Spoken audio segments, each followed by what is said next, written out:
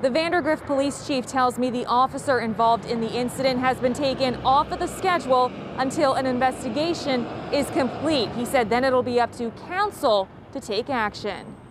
This is one of the videos G&G restaurant customer Marcus Townsend recorded on Saturday, showing his encounter with Vandergrift police officer William Moore.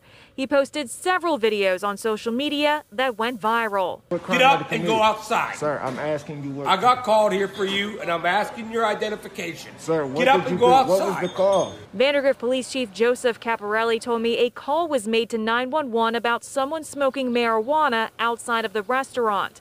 Townsend told me on Saturday that he was at his table when the officer first approached him about their service dog and then brought up the marijuana. Why are you over here, sir?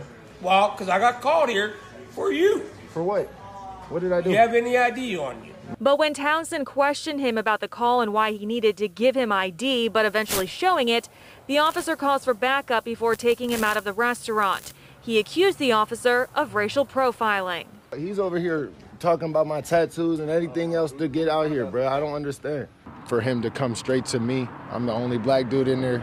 He's talking about my tattoos on my face, like, it's all on a Facebook post, and it's just like, I don't understand it. Chief Caparelli released this statement saying, quote, allegations of possible misconduct of this officer are taken very seriously, and the matter is under investigation.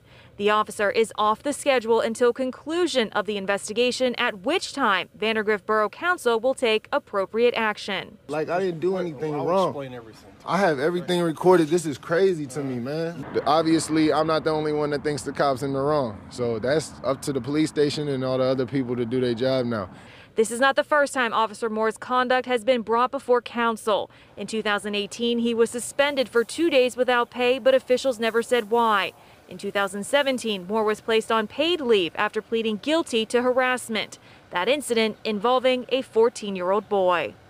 I did reach out to Officer Moore by email for comment, but did not hear back. The restaurant told me they are not commenting on the incident. I also reached out to Townsend to get his thoughts on the developments in this case, but have not heard back. Reporting in Vandergrift, Caitlin Sykes, Pittsburgh's Action News 4.